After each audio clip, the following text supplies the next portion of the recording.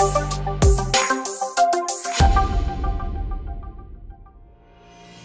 everyone, I'm S. Ramachandran. I joined Fiji in class 7th by writing Big Bang in class 6. So when I joined in 7th, I felt like a lot of my friends knew a lot more than me. So that was when I realized that school doesn't teach everything that we need to know. So my journey in 7th and 8th was basically a step for joining my integrated in class 9.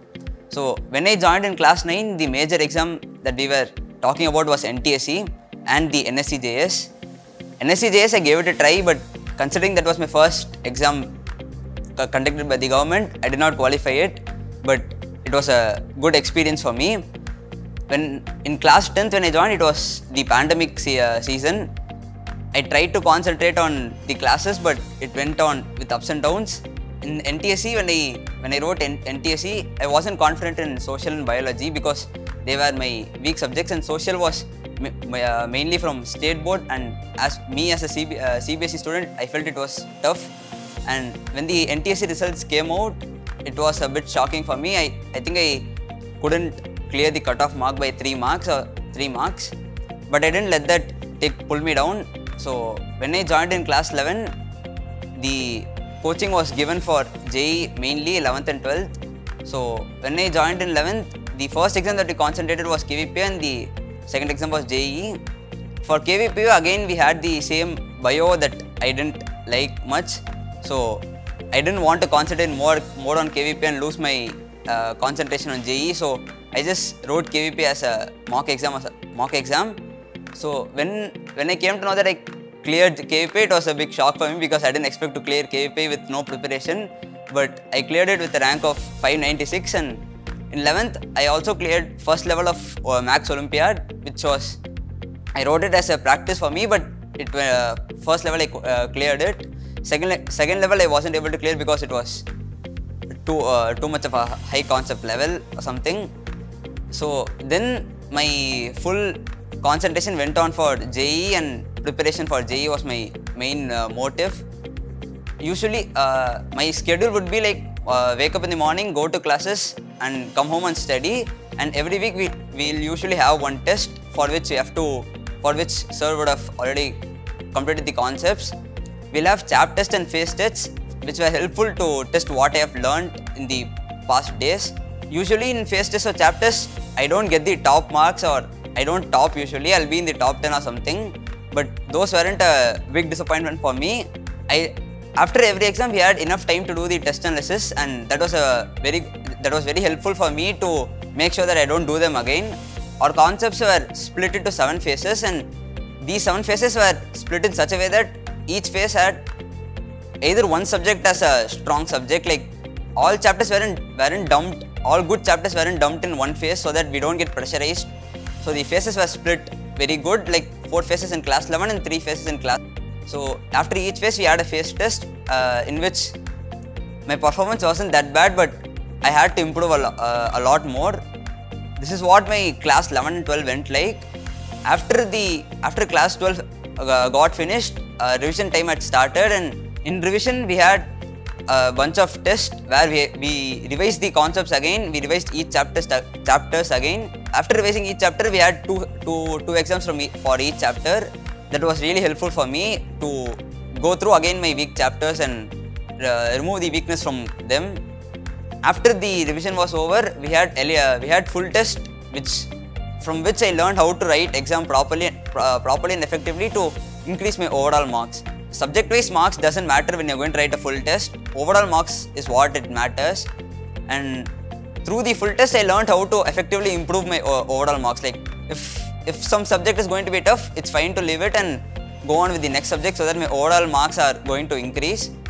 So we had a bunch of full tests which helped me to practice to write an exam in the exam mode.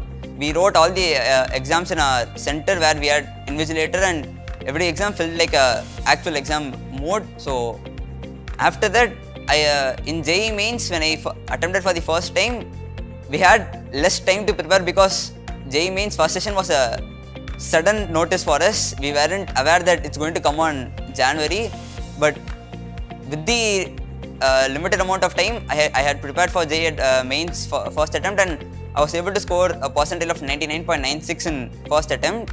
But I thought that was enough, and I started preparing for JEE Advanced, and I didn't concentrate for JEE Mains Level 2, JEE Mains Session 2. But unexpectedly, JEE Mains Session 2 results are better than JEE Mains Session 1, so I would just take it for granted.